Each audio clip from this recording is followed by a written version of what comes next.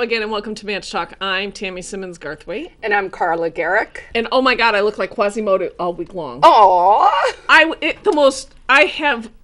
Allergies make me nuts. And for the last couple of years, the spring allergies have just made my eyes unbearable.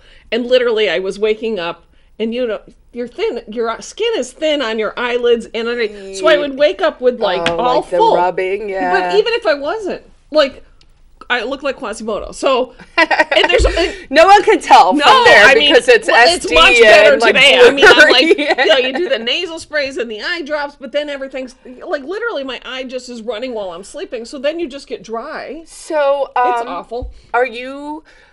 I was thinking about it just recently because I had, I got jabbed for that school thing in 2008, and then developed allergies that I'd never had, moved to New Hampshire, was completely allergic to everything for so long. And actually, I'm taking maybe every other day, I'm taking a Zyrtec. Yep. But I'm out there working the garden, doing all of that. And I think it has to do with whether your body's inflamed, whether you're I hate to say it, are you eating right? I do think that's some of it. I do think some of us just have, I have had terrible allergies all my life. I am just surprised. I know that allergies should tend to be cyclical, like a 7-year cycle. So people who didn't have allergies say, I never had allergies, I don't understand. And then I think about my allergies as a kid are completely different. They were much worse. But they've shifted. Spring right now, the pollen count this week was insane.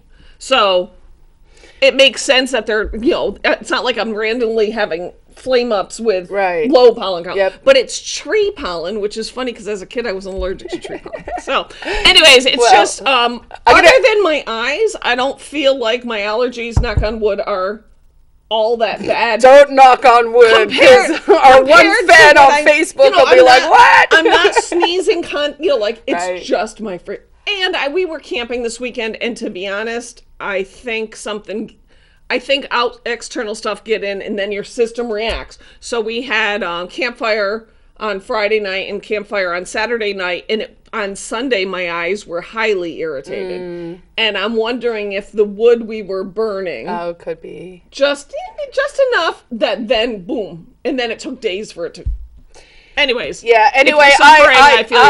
super excited. I shared something on my Twitter this morning. It was Rick Rick Rubin, is that a person? Anyway, I think he was a very big man who just lost 150 pounds, and I think he's on the cover of GQ or something this month. And so someone had posted a tweet being like, this is how he did it. Yep. And so I reshared it, and I was kind of like, well, I did it too on a smaller scale, but boom, boom, boom here, because allergies are they're temperamental. Yeah, and they're just, they actually really, really negatively impact your daily life, your quality of living. When my allergies are really bad, especially the eyes, because you don't think about it until it's happening. How disorientating it is, because you just want to sleep. One, because when you're sleeping, your eyes don't hurt. But that's not true. I sleep, and that's what I was noticing. I could feel it on my pillow. Oh, God. Yeah, crazy. So anyways, enough about my allergies. That's why if I look like Quasimodo, that's why. Well, you don't. I felt like Quasimodo. I did bring a couple things. Me too. I want to do good thing, relatively good thing first, okay? Okay. So I got this postcard in the mail, and I already knew about this. This is the Transit to Trails program put on by the Nature Conservancy, Manchester Transit, New Hampshire Audubon, Fresh Start Farms, New Hampshire State Parks, and the Manchester Department of Parks and Rec. And I knew about it because one of them involves the Piscataqua River Park, so that's kind of cool. Transit to Trails is a seasonal program providing free transportation from Veterans Memorial Park, downtown, to walking and hiking trails, state parks, and water destinations to Manchester residents. This season, you can find information on nature.org/transit to trails NH. I'm sure if you just go to Transit to Trails Manchester, it'll bring it up. But what it is on June 3rd, they're going to Pawtuckaway State Park on July 1st is the Manchester City Parks Day, and I believe, I'm going off of memory, they're going to do Shaheen Basquill Park, the Reiko Theodore Pool, the Piscataqua River Park, so that people can see that there's trails there, and I'm going to forget what the other one was. August 5th, they go to Bear Brook State Park. September 2nd, the New Hampshire Audubon at Massabesic. And on October 7th, they'll go back to Pawtuckaway State Park. So anyways, I thought it was funny that I got... Oh, that's nice. They depart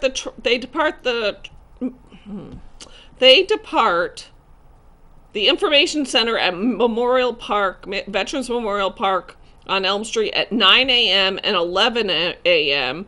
And then on the Manchester Day with another departure at 1. So you have 3 different times you can hop on the bus, and they'll bring you to these destinations. You can walk the trails over at the Piscataqua River Park or swim at Reiko Theater and then get on the bus again and go back for free. So that's kind of neat. So that's neat. I did also notice, I was out on the rail trail the other day on the west side, and there's a cleanup group? Hold It Up.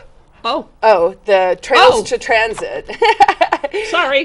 So he can zoom in and show people where the dates are. There we go. Whoa, Yes, there fancy. we go. See this right here? nature.org/transit to trails NH. But there's definitely, they're definitely doing some kind of elderly walk. Yes, there's a senior walk also. Yeah, so I just ran into them the other day. It was kind of cool because there was a cop on a bike and there was a cop on a horse, and my dog had never met a horse before, so that was kind of cute. But that is such a good trail, and I actually think having people out there helps. Really does help. I see my regular guy, I call him Walden, is back. I know exactly where he's tenting, but I think he's just like a modern hermit or something. He's clean. Right. He's on a little island. He he stays out of the way. Not really sure, if I'm ready for the naked sunbathing part of that equation, but Well, did you see the I don't know if you saw, Joe Kelly posted some pictures, and it is daunting that some of these camps and some of the degree at which these people who we believe are incapable of making decisions will go to. So it does make me go, wait a minute, if you're with it enough to pull this off, you might be with it enough to sign up for help. I mean, I will honestly tell you, I have always been a fan of a good junkie movie, addict movie, books, true stories, turning your life around kind of stuff. And you gotta hustle in that life, and I always think, wow, if you just actually applied some these of that skills to something a sales job or something. On the walking bridge, so the walking bridge is built over an old railroad trestle. Apparently, the homeless had dragged plywood up and built a whole platform. I mean, the fire department had to come in. That's on the river near the baseball park. Right, it's the actual the Hands Across America, or Hands Across Merrimack Bridge, Hands Across America.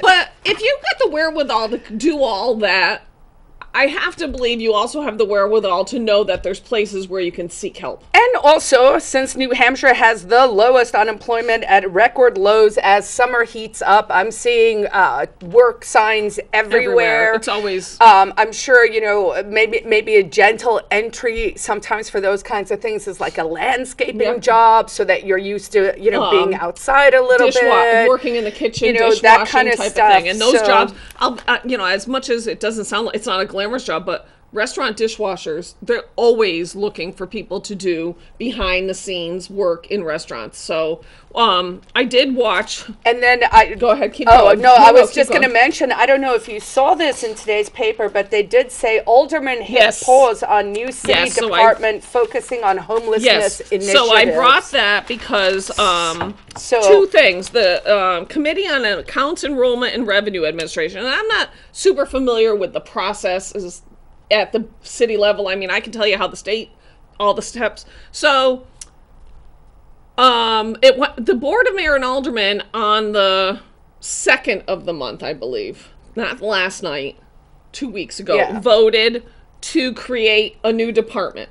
Yeah, it might have been a month ago. Okay, so maybe it was on the April 16th, right? And we were like, wait a second. So they do that, but then it has to go to the Committee on Accounts Enrollment and Revenue Administration to actually change the ordinance. Okay, which from what I can understand. Right? So on last night, am I correct? Today's the 17th. Last night, that committee met. That committee is chaired by Alderman Mary Heath, has Pat Long, Joe Lavasser, Kevin Kavanaugh, and Bill Berry. And then our new alderman, Christy Cantor, was sitting in, so I assume she'll be on that. She wasn't voting because she's new. She's probably, she's not even sworn in, maybe. No, I think she was sworn in, but I just feel like she's like, I'm not going to vote on anything. So they voted on a few things. One was they changed the city charter to pay the mayor the $100,000 a year salary. So that's now changed. Then they, good Lord.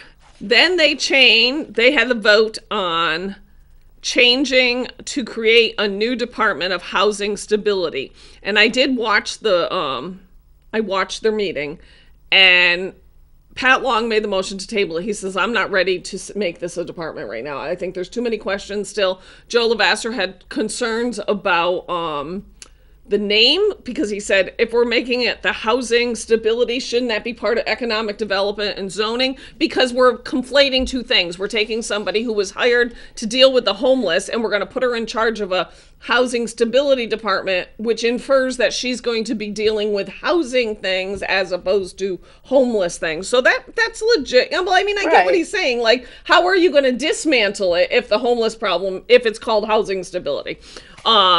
Bill Berry, I believe, was the second to Pat's motion to table. Lavasser, Berry, it said it. Lavasser, Berry, and Long voted to table. Yeah. Kavanaugh voted not to table, and Mary Heath just didn't vote at all. 3-1. Yeah. So it's on the table for now, which means it probably won't be brought up to this committee for another couple weeks.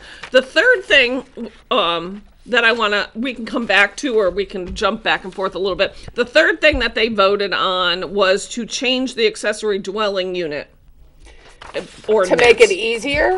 So I pulled that up because, I wanted to see. So the basic change is ADUs in Manchester can now be a standalone structure. They do not have to be in a detached garage. That's actually great. So or attached to the house. Shed or so you could build a separate unit on your property. Couple things, and I don't think these are onerous. These are things that are still there.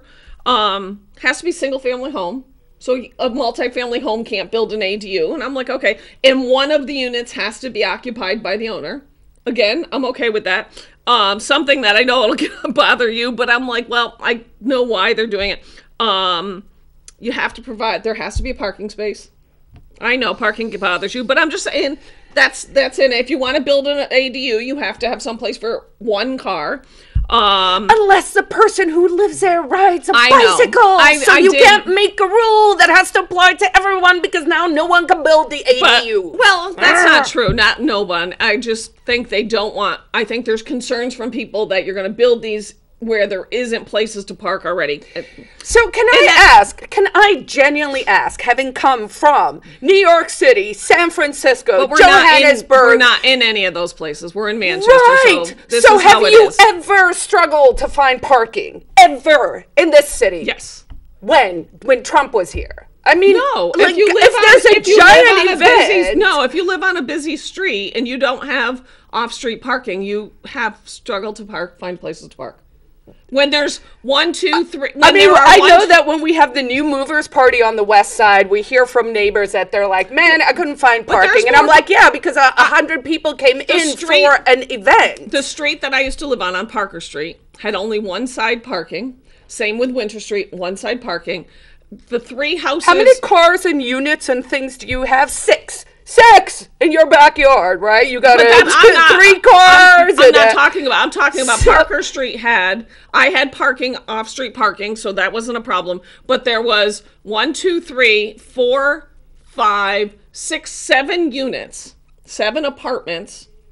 I feel like I'm leaving somebody out. 7 apartments on that street, and there were 4 parking spots on the street. So if you didn't have a spot, you had to try to find one on winter, but winter also. Oh, you had to walk a whole block. No, I would rather have people struggle to find parking than have homeless people in my park. I'm not disagreeing. I'm just saying we are not in a large. This is not going to make anything available to anyone. Of course it would. Where are you going to magically find new parking spots? Or are you going to make them out of thin air? You would have room in your driveway for them. That's what they're saying. It can't be. So basically, these units can't be in the highly congested neighborhoods. You could build something in your yard because you have parking. You have on-street parking. I could build something in my yard. I have parking for them.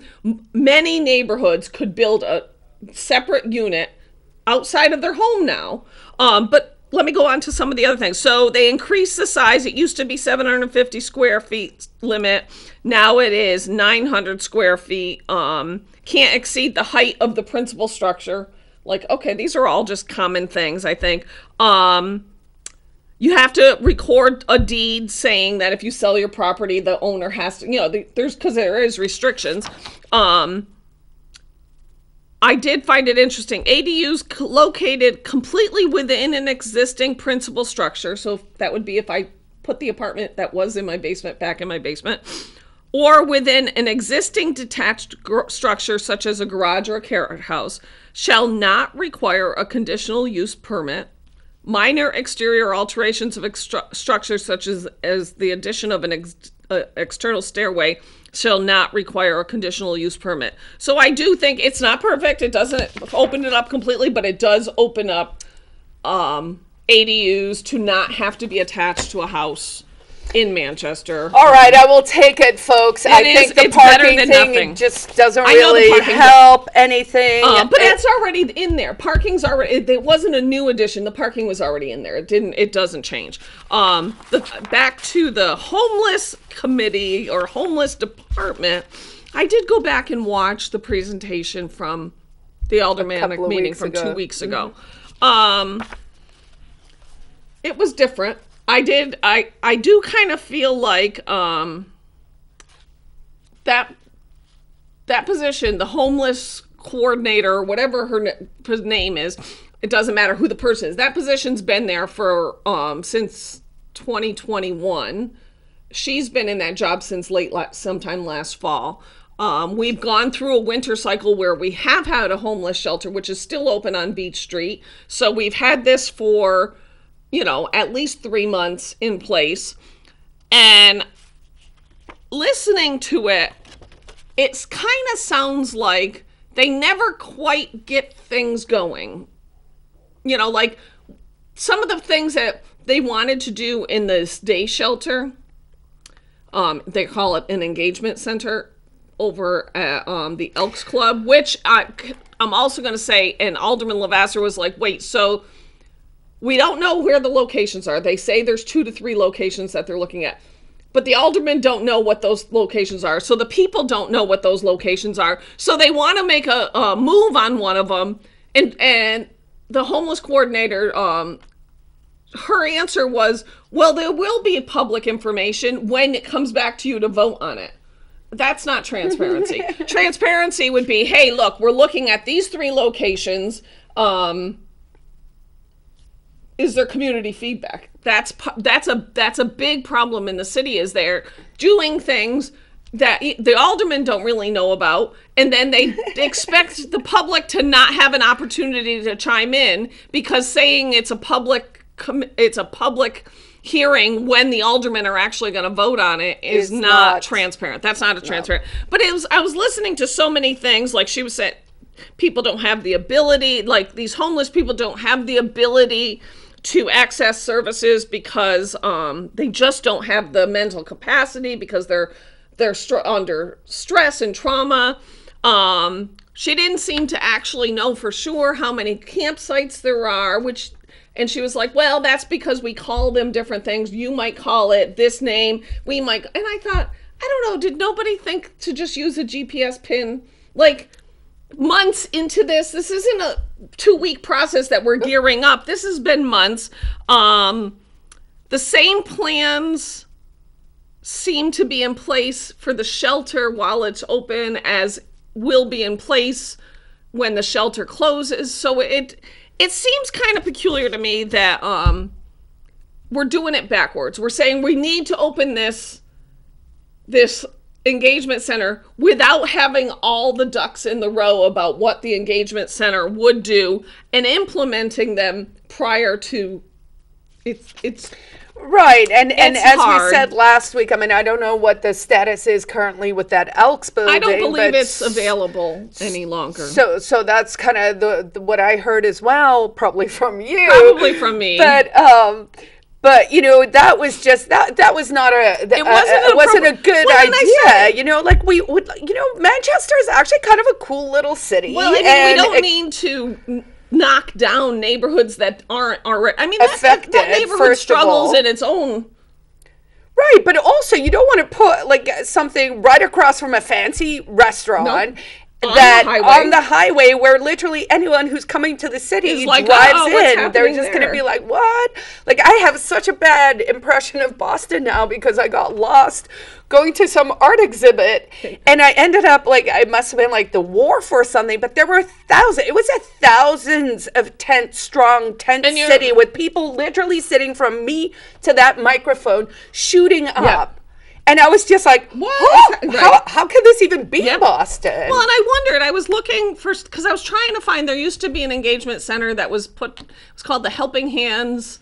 Helping Hands. I don't like that jargon. It's not an engagement center. Let's not call it their nonsense words. Saying, but I'm wondering why the engagement isn't already happening. You've got shelters in place. Why are we not engaging? Now, I know Victoria went and volunteers at some of these shelters. She was at the Beach Street shelter with her son, and she said she did not see any engagement between the staff and the people at all, not even remotely. So I understand when they say this has got to be based on trust, you know, like you have to build trust, and then there has to be make them connected to the services. But I'm like, how long does it take? Because there's one particular girl that sticks out in my mind that I see outside of families in transition. She's young. She looks able-bodied. She can speak to a camera just fine.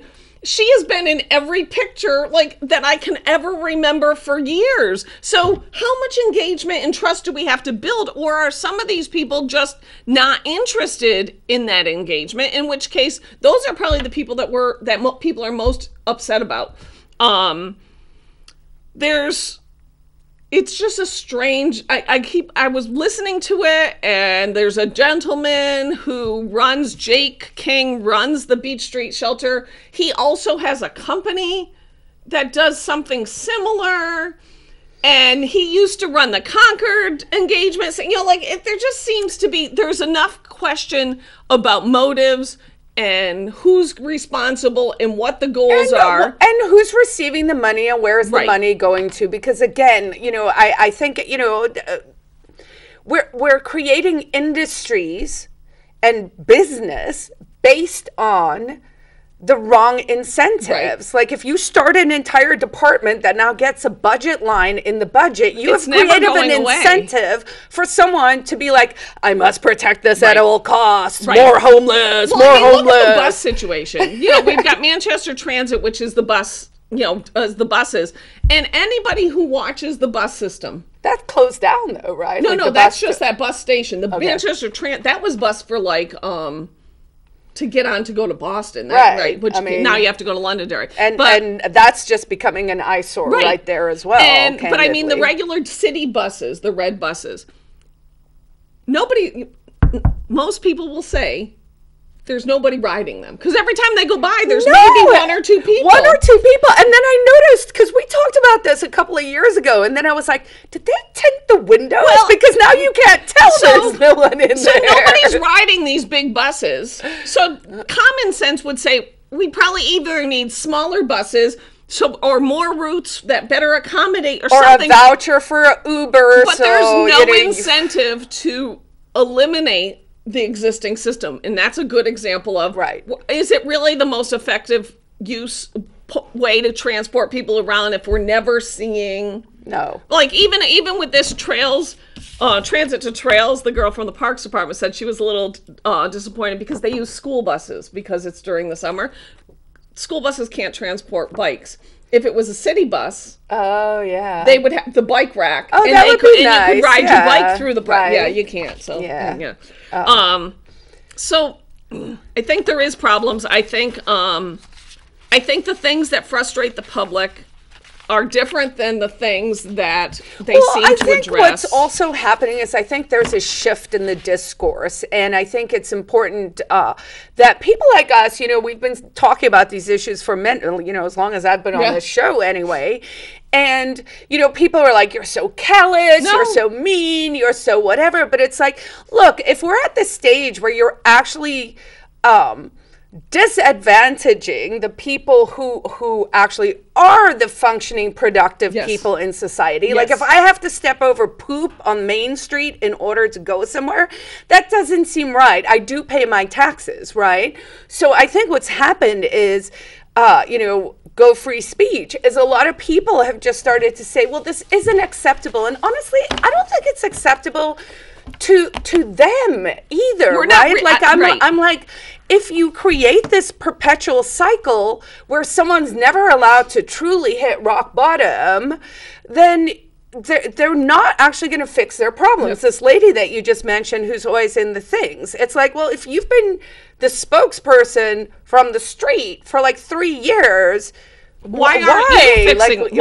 Like at some stage, you kind of have to look in the mirror and go, and if she's continually there, is this process of building trust, offering services and getting them stability actually working when some of these people never seem to come off the streets? I saw 2 gentlemen. I felt bad for them. It's not that I don't feel bad, but there were 2 older men. One's holding a sign saying he's a veteran, like right on the sidewalk. They weren't even on a corner. They're just on Elm Street, randomly walking with signs. And Bill Barry and Joe Lavasser both voiced their concerns that they feel that we offer so many services in Manchester that we are not we are attracting more people. And there is the argument that homeless people tend to migrate to urban centers because one, they can blend in better. There tends to be public bathrooms, although Manchester doesn't have any. There are more services available there. They have a community. I mean, and I'm thinking, and Joe said it, drugs are much more freely available in Manchester than, say, Bedford. Yeah. We're going to run out of time. Are we? Tomorrow is Thursday. It is New Hampshire House is in session. They are voting on the Parental Bill of Rights. We'll probably talk about that next week. And I saw the pot bill kind of went down in flames. Well, it did, but then it bubbled back up. And then I saw Sununu actually said, Governor Sununu said, oh, well, maybe, but I also heard that was sort of after the House kind of said, hey, Senate, be really sorry if, like, stuff happened to your stuff. See what happens. This is what happens at the end of the year in May and June.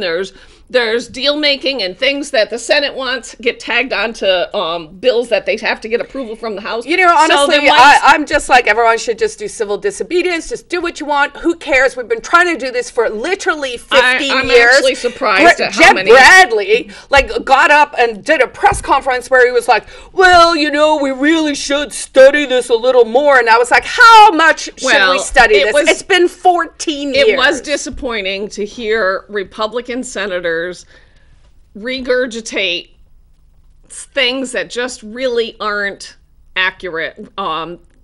Marijuana does not contribute to gun violence. That's just not a thing. But these are alcohol, on the other hand, that the state likes to sell you does. So yeah. Anyway, we're going to run out of time. 30 seconds. Enjoy the week. The weather's good. We'll be back next week. Hopefully, parental rights will pass tomorrow and head over towards the governor's desk. Again, we'll see. I think everyone should just do what they want. That's it from me. Bye. Bye.